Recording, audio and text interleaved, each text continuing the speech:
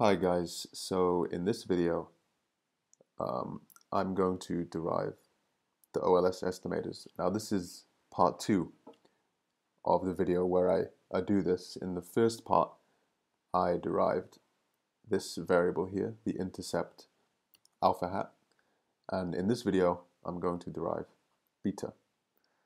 So I would definitely recommend watching that video before you get into this video and derive the second parameter with me, otherwise it's not going to make much sense and you want a bit more context and understanding.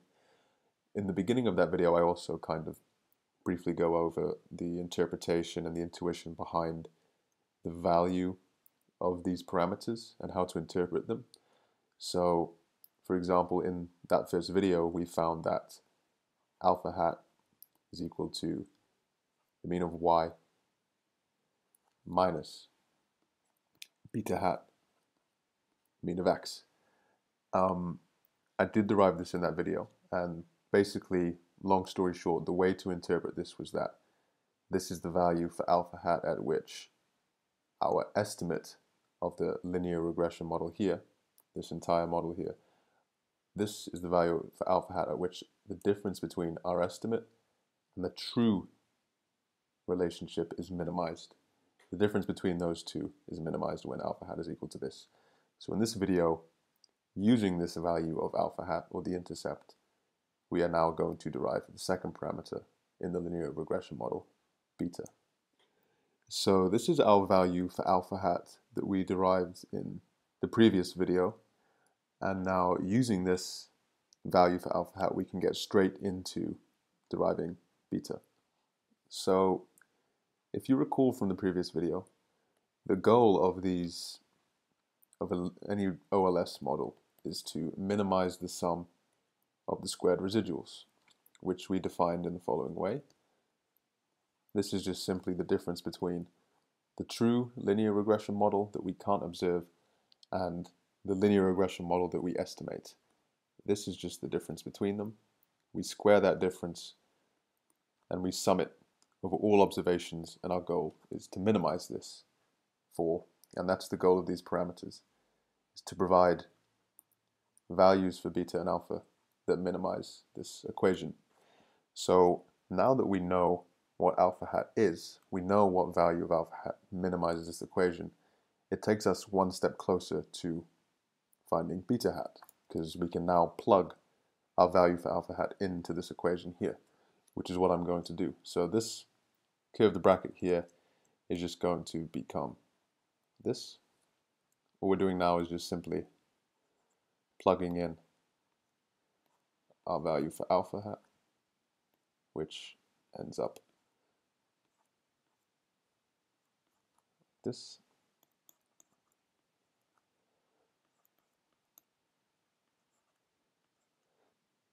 I just touched up a few things here.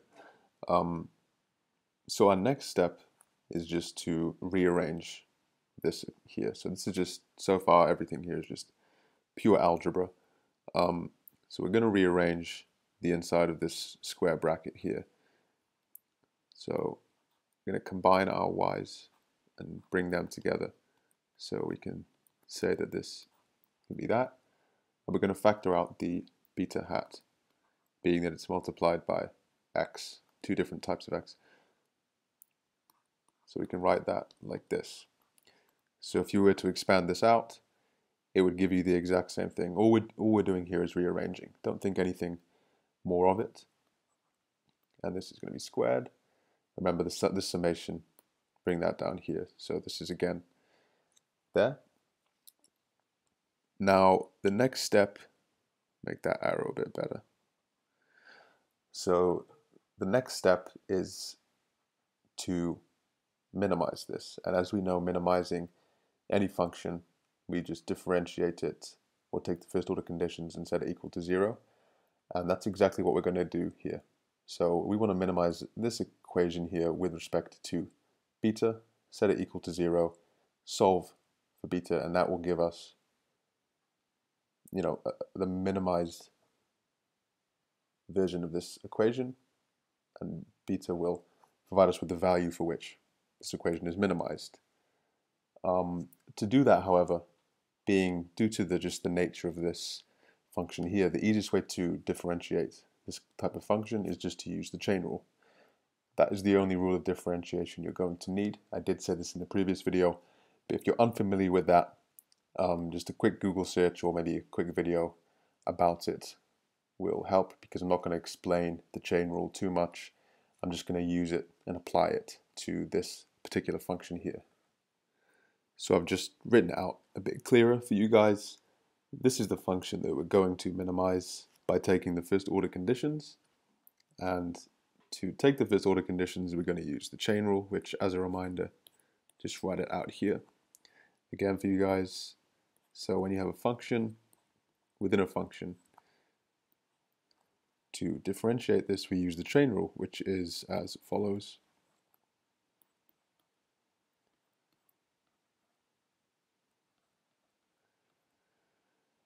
So, as I said, I'm not going to explain this and what it means, but once you understand how this works, it's really not too difficult.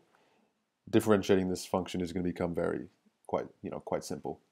So, what we're going to do is differentiate this. Go ahead and differentiate with respect to beta hat, and it's going to give us the following result: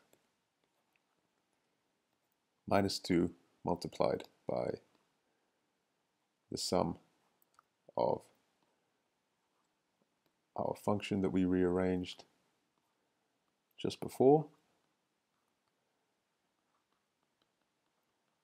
as followed, multiplied by this.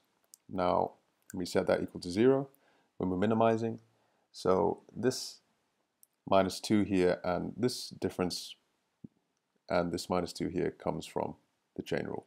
So the reason we have the -2 is because when you take the derivative of beta hat within this equation, we have a minus in there. If we differentiated this with regards to beta hat, we end up with this. In fact, we end up with minus this here, which is why, hence our minus. This is where the minus is coming from. The 2, this 2 comes from just differentiating the entire function right here, which is this part of the chain rule. We bring the 2 down in front, and we're getting the minus because when you differentiate this, you just get minus xi minus the mean of x, which is this area. We're multiplying that by the entire function. So we have it here, and we have the minus because, as I just said, it's differentiating this with respect to beta hat gives us minus this here, which is why this is here, and which is why we have a minus here. And we have the 2 because, as I just said, we bring the 2 down when we differentiate, which is what we're doing here. So this is why that we have, this is why we have this as the result from differentiating for beta hat. Now, all we need to do to derive beta hat now is just simply rearrange this function, because we've set it equal to 0. We've differentiated, we've set it equal to 0, which is what you have to do in order to minimize a function. Now we're simply just going to rearrange for beta hat and simplify this function, because right now it's a bit long, it's quite difficult to work with. So we're just going to simplify it and basically find our result for beta hat quite soon after. So here is our first order condition with respect to beta hat, or the differential of the function with respect to beta hat. Just a quick side note, the reason that we have the 2 in front of the summation is because it's not indexed by I. Thus, we can easily just bring it out because it doesn't need to be within the summation. When the summation is with respect to I, we can take it out. So if you're confused as to why it's outside the summation and not within on the other side, then that is why.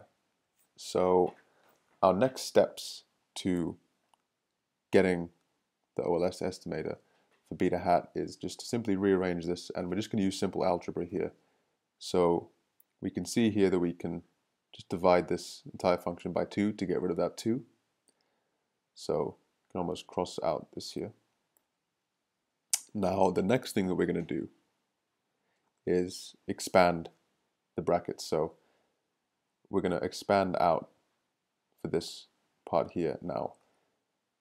Just ignoring the summation for the time being, we can see that that would get us this.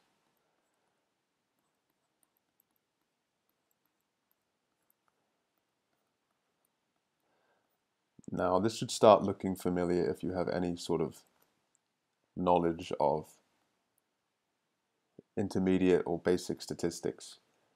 This is where we can start to kind of use that knowledge to more or less derive our OLS estimator. The reason for that is because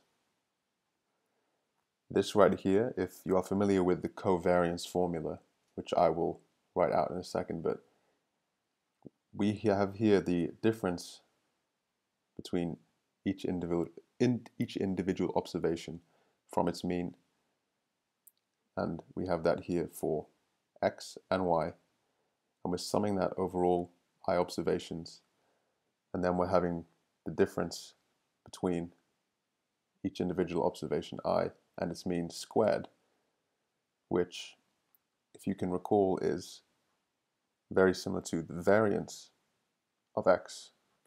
So what we can do, remember this is set equal to 0 because we're minimizing this function. What we can do is just simply rearrange for beta hat, which is what we're going to do now, which is going to equal this by just taking this part of the equation over to the other side and then dividing through by xi minus mean of x squared.